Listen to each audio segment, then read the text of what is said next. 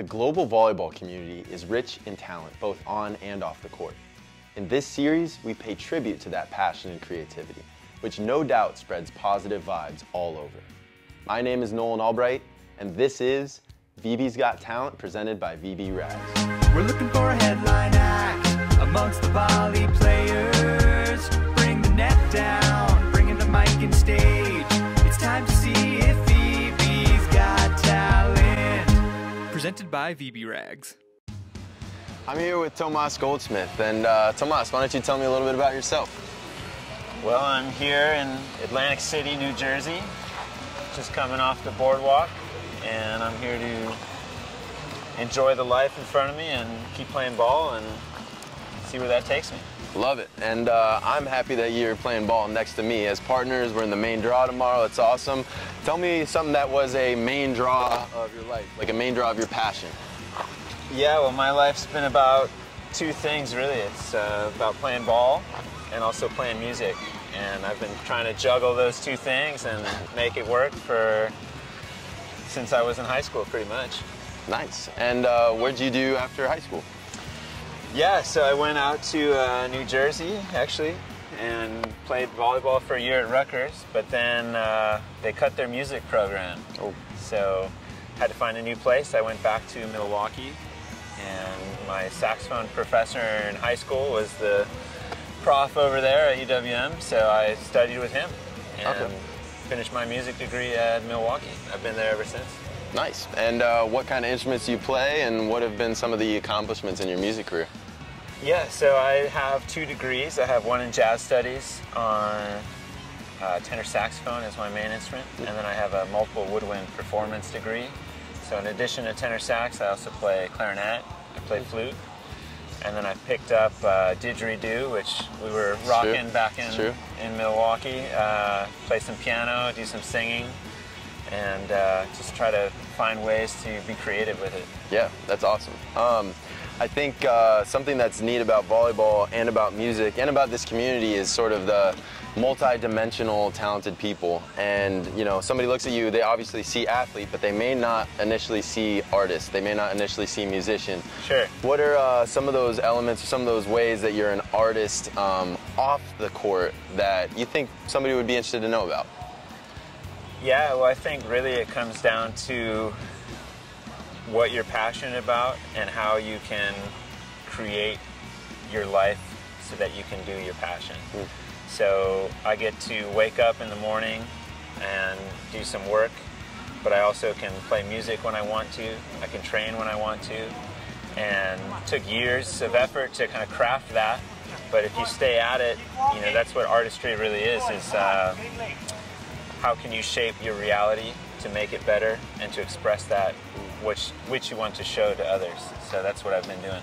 That's awesome. And then as far as playing music and finding time to play volleyball and play music and, you know, have a good relationship and, you know, spend time with family, where do you fit that all in? You know, you have to make some sacrifices here and there. During the summer, I mostly play music for fun. Take a break from work, take a break from training, hop on the piano, pull out my saxophone, play a little bit, and then come back to the sand and play. But in the off season, when I have more time away from the volleyball court, that's when I start hooking up with my musician friends, playing gigs, subbing in on shows. Maybe I'll throw a musical in once in a while. Nice. You know, so that way I can have a balance. But I'm not always all go all the time. Yeah. Give me an example of a couple of shows that you've done that have been awesome, whether it's been on a Broadway type show or a rock show, or give me an example of a few shows you've done. Actually, one of my most recent and enjoyable shows was for Halloween a couple years ago. Obviously, COVID kind of put a halt on some of the music stuff, but before COVID, for Halloween, my buddies and I had a little band that he had it put together, and I came in and subbed, and we did a complete front-to-back cover of Michael Jackson's Off the Wall album for you know, a live gig that was super fun. So sweet. I arranged the horn parts, and me and another guy were playing horn on it. They were singing, you know, the whole shebang. And when you play great music like that, it's always fun. That's awesome. What are a few of the musicals that you've been a part of? So, haven't done one for a while, but I've done a bunch of shows through the university. I did No No Nanette was one that I think that was my first one.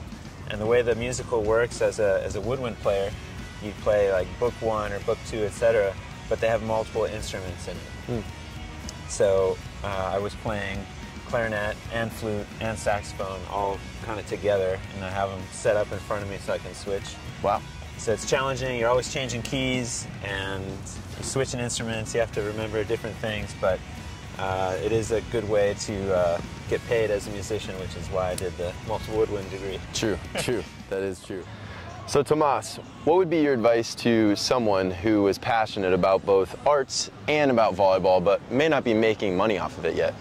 Yeah, well, I think you have to work with what makes food on the table and gives you a place to stay, but what we do makes the world a better place, right? Being an artist, being a volleyball player brings joy to more than just yourself. And so you have to communicate with people, offer to take that early shift, work a couple extra hours in the morning, ask off to go to tournaments like this. People are willing to work with you if you can be honest and show that you're committed and responsible. So keep at it.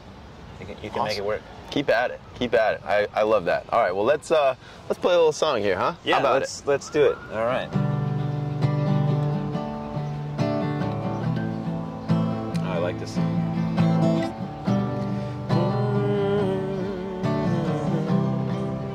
A little bit of Bob Dylan in New Jersey. Mama, take this badge off of me.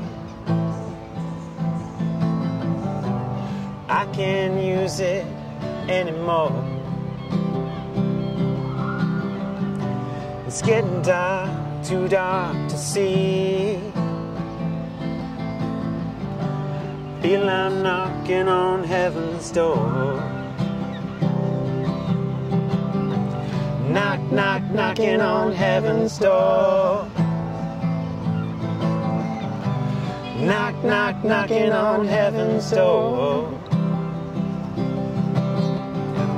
Knock, knock, knocking on heaven's door. Knock, knock, knocking on heaven's door. Mama put my guns in the ground. I can't shoot them anymore. That long black cloud is coming down. I feel I'm knocking on heaven's door. Knock, knock, knocking on heaven's door. Knock, knock, knocking on heaven's door. Knock, knock, knocking on heaven's door. Knock, knock, knocking on heaven's door. Do it again. Yeah. Knock, knock, knocking on heaven's door. Knock, knock, knocking on heaven's door.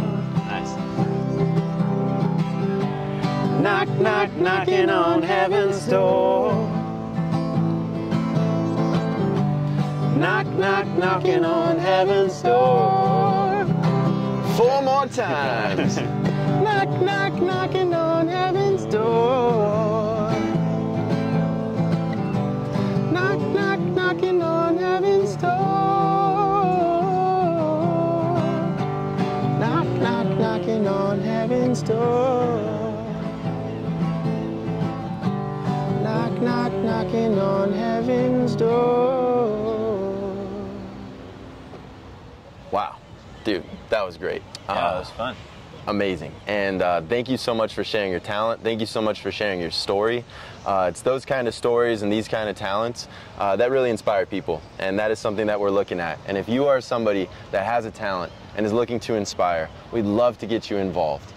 This show is called VB's Got Talent. Tomás Goldsmith, thank you so much for joining us. And we look forward to seeing you the next time. We're looking for a headline act amongst the volley players. Bring the net down, bring in the mic and stage. It's time to see if Presented by VB Rags.